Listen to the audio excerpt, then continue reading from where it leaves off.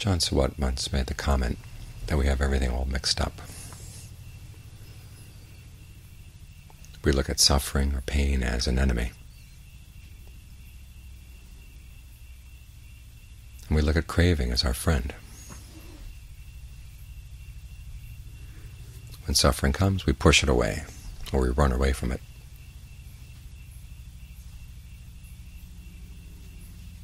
But when craving comes, we tend to tag along. There's one sutta where the Buddha says, everywhere you go with craving as your companion.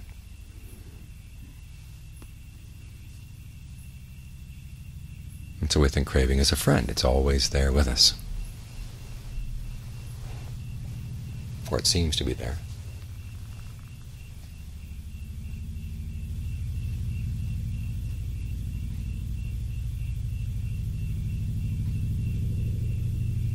But as that passage we chanted just now reminds us, we're actually slaves to our craving.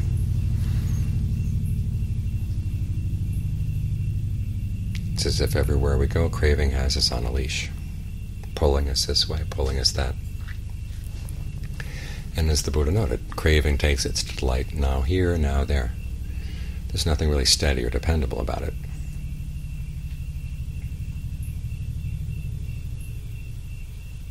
You want this taste, you want that sight, you want this experience, you want to go here, you want to go there.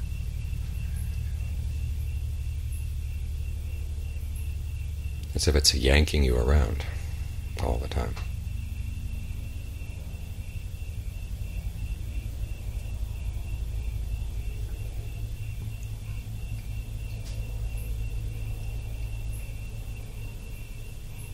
And it's because of your likes and dislikes that it has you on that leash.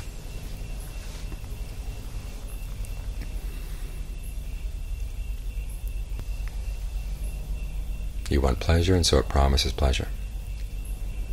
You're afraid of pain, and so it threatens pain. If you don't follow your cravings, it's going to be horrible. You're going to be miserable. And it doesn't help that modern psychology tells us if you don't go along with your desires, you're going to get all twisted and weird.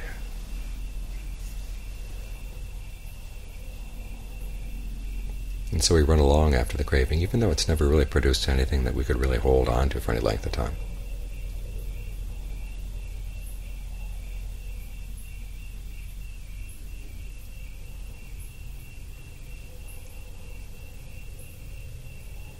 Where are the pleasures that you experienced yesterday, or last week, or the year before?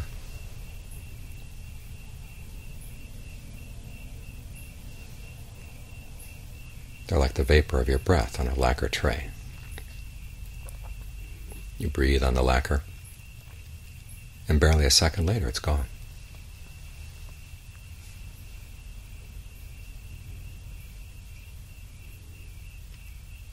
But the vapor on the lacquer tray at least doesn't leave a trace.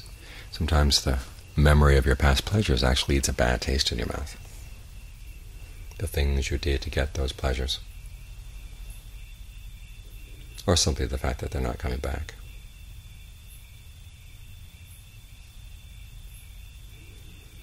So what can you do to get beyond this slavery to craving? We've got to learn how to take a good hard look at pleasure and pain. Where is genuine pleasure? And what is pain like? Why are you so afraid of it?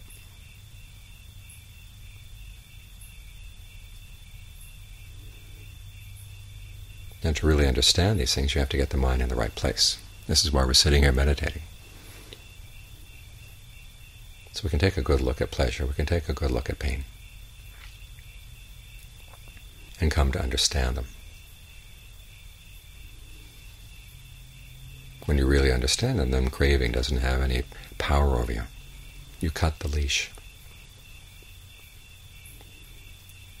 You see how empty its promises are, and you see how empty its threats are. In other words, when you understand pleasure, you realize where genuine pleasure lies, and it doesn't lie in the pictures you create of it. Real pleasure is very different. is something very quiet and cool here in the mind. It requires training to experience a pleasure that's really dependable and blameless. One that doesn't harm you, doesn't harm other people, doesn't lead to intoxication. This cool pleasure. It comes simply allowing the mind to be still for a while, not yanking it around.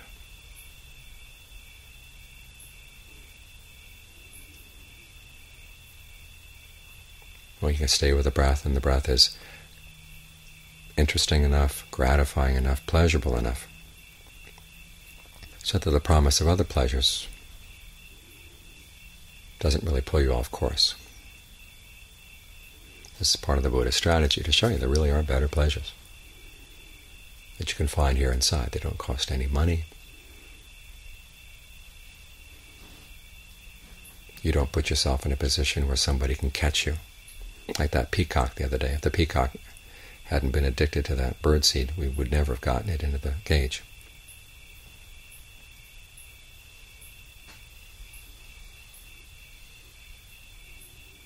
And you look at the human society.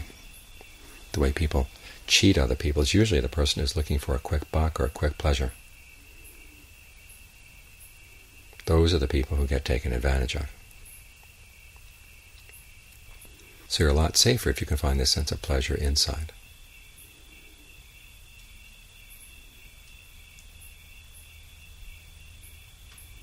As the Buddha says, when the mind is settled in concentration and is satisfied, has a sense of enjoying being here, Mara can't find you, Mara can't see you.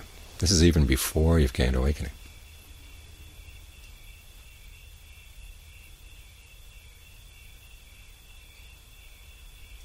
So this is a safe pleasure.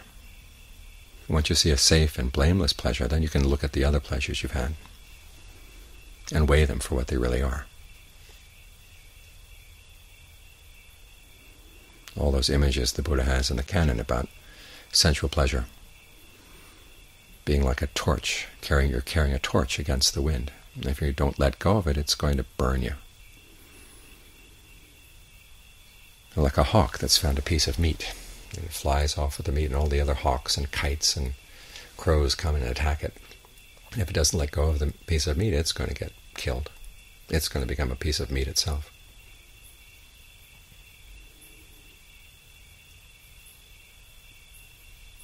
A lot of these images are pretty harsh. I know a lot of people don't like them because they really want to stay stuck on their old pleasures.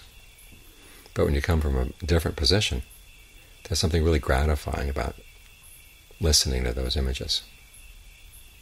It confirms what you've already seen, that the pleasure of jhana, the pleasure of concentration, is really a much better form of pleasure, and you're better off not running after those other things. This is one way in which you begin to cut the leash that craving has on the heart.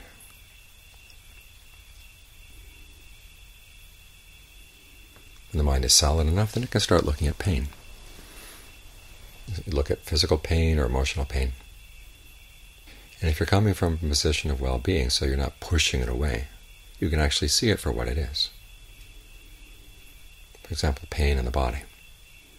We tend to get everything all glommed together. If there's a pain in your hip or a pain in your back,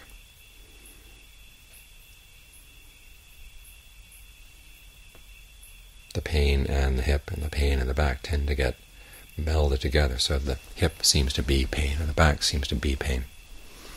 What you've done is you've taken different sorts of sensations and glued them together. On the one hand, you've got physical sensations, sensations of solidity, or what they call earth, liquidity, water, warmth, fire, energy, breath, or wind.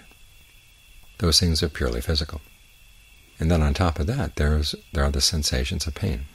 Now, if you glue the pain to the earth element, or the sense of solidity of your body, the pain seems solid. It becomes a lot more unbearable. But if you actually look at it and say, okay, which is the actual pain and which is the sensation of solidity, you see that they're different things. And the pain is very erratic. It moves, comes and goes, very, very quickly. And if the mind is still enough and you can look carefully enough, you can begin to see, okay, when it moves in this way, it's because there's this perception in the mind. When the perception gets dropped, that particular pain gets dropped as well. Even though there may be a physical cause for the pain, it moves around a lot. And your perceptions try to keep up with it. And they form a bridge from the physical pain into the heart. If you can cut that bridge, sometimes there's the weird sensation of the pain actually going back into the heart and disappearing. In other words, it's the threat of pain that comes out of the heart that's been making you suffer.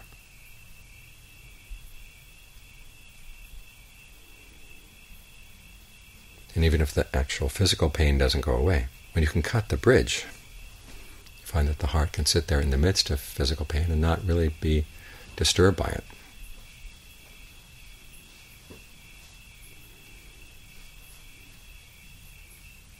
This way you come to understand the pain. You come to understand pleasure. And when you understand these things, the threats and promises of craving lose a lot of their appeal, lose a lot of their power. You can cut the leash. So you're no longer a slave. You're not being yanked around here and there.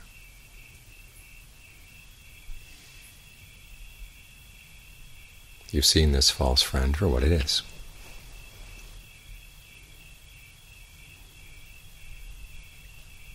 Your slave master.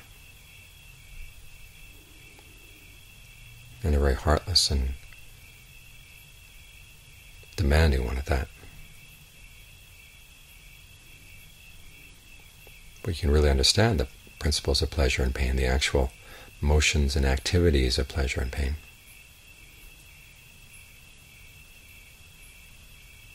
You can get yourself out of slavery. This is why, as Ajahn Suwat said, you have to take pain as your friend, because you're going to learn an important lesson from it. But to be friends with pain, you need skill.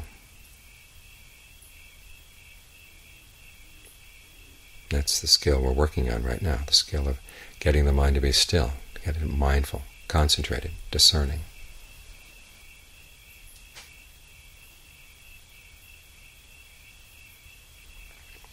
I know a lot of people who don't like these teachings because they sound harsh.